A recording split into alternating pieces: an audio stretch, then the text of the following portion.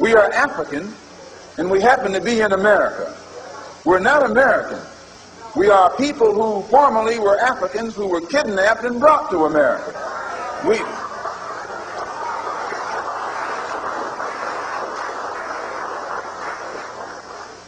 Our forefathers weren't the Pilgrims. We didn't land on Plymouth Rock. The rock was landed on us.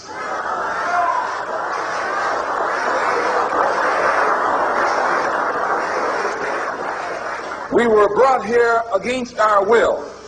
We were not brought here to be made citizens. We were not brought here to enjoy the constitutional gifts that they speak so beautifully about today. Because we weren't brought here to be made citizens today, now that we've become awakened to some degree and we begin to ask for those things which they say are supposedly for Americans, they look upon us with hostility and unfriendliness. If you're interested in freedom, you need some judo, you need some karate, you need all the things that will help you fight for freedom. Nationalism is the wave of the present and the future. It is nationalism that's bringing freedom to oppressed people all over the world. It was nationalism that brought freedom to the Algerians. It was nationalism that brought freedom to the Nigerians and to the Ghanaians. It was nationalism that brought freedom to the people of Uganda and Tanganyika and Sudan and Somaliland. The Africans didn't get it by sitting in. They didn't get it by wading in. They didn't get it by singing "We Shall Overcome." They got it through nationalism.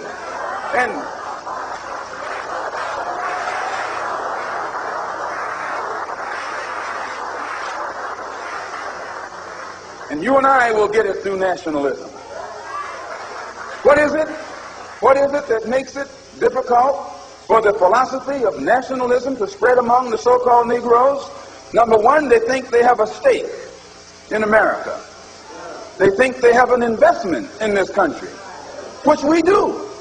We invested 310 years of slave labor, 310 years, every day of which your and my mother and father worked for nothing. Not 8 hours a day. There was no union in that day. They worked from sun up until sundown, from can't see in the morning until can't see at night. They never had a day off. And on Sunday, they were allowed to sit down and sing about when they died, they wouldn't be slaves no more. When they died, they wouldn't be slaves no more. They'd go up in the sky, and every day would be Sunday. That's a shame.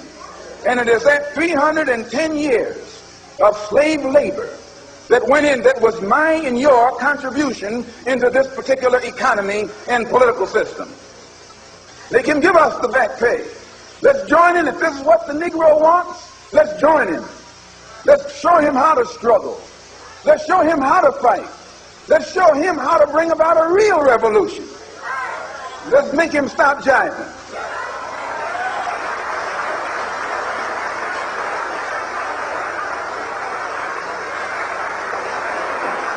You don't need a debate. You don't need a filibuster. You need some action.